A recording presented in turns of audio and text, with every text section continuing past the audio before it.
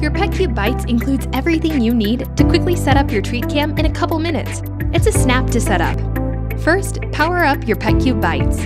To do so, plug one end of the USB-C cable into the left side of the Petcube Bites and the other one into a standard outlet. The light on the Petcube Bites should turn solid yellow. This means the device is starting. It may take about 40 seconds for the light to start blinking green, which means you're ready to move to the next step. Now, download the Petcube app from Google Play and launch it. You can log in with your Petcube account if you have one already, or create a new Petcube account. Once you're signed in, you can connect Petcube Bites to your account. Select Petcube Bites from the list of options and follow the on-screen instructions. Keep in mind that you may be asked to turn on Bluetooth. Now you'll be prompted to identify your Petcube device. Tap Select below the Petcube Bites picture.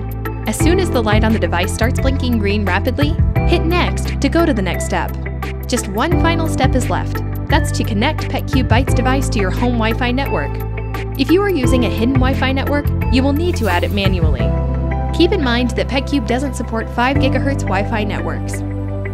Congratulations! Your Petcube Bites is ready for action. Check out our help page for more tips.